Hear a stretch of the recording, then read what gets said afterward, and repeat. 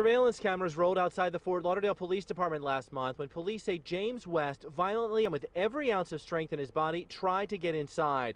He pulls, he kicks, and when the doors won't open, he throws a large rock, not once, but twice, to crack the hurricane-proof glass. Investigators say West admitted to being on the synthetic drug Flakka when he broke the door.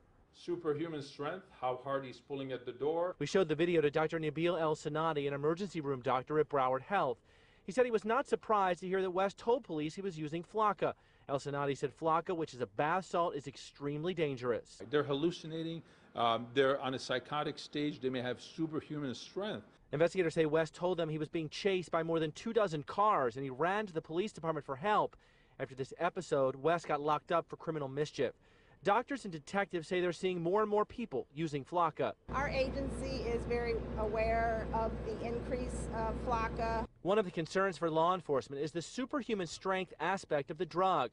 When we first reported on Flakka just last week, Broward Sheriff Sergeant Ted Taranu said BSO was also seeing more of it, and he spoke specifically about the danger to deputies and officers. If you come across somebody that's high on drugs and it's some super strength drug and they have super strength, you try to detain them, talk to them, and they get violent, it could be a bad situation. Fort Lauderdale police say this video reveals what Flakka can do, and they want to make sure the public knows the dangers.